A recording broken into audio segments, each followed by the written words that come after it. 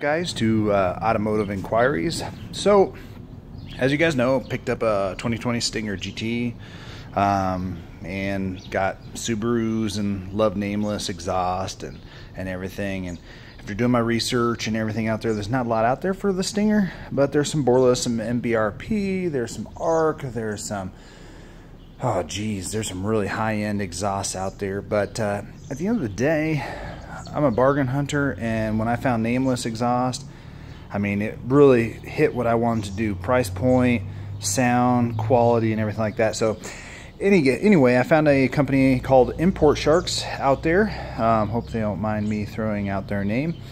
And they offered a few exhausts similar to Nameless for the Stinger.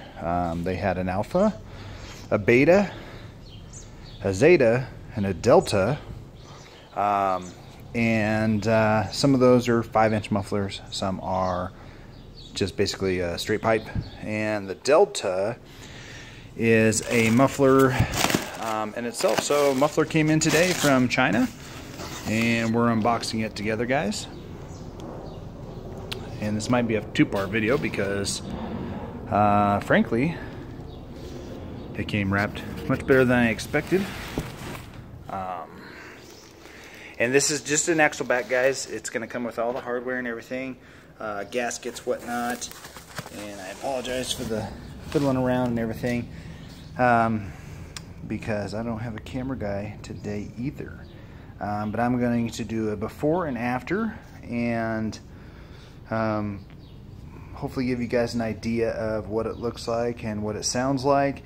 And hopefully to all those Stinger owners out there that might have bought the $1,800 exhaust and it's way too freaking loud, or gives you the right sound but you can't carry conversation in the cab. Hopefully this one, the price point's $500, including shipping, at least to the US it did.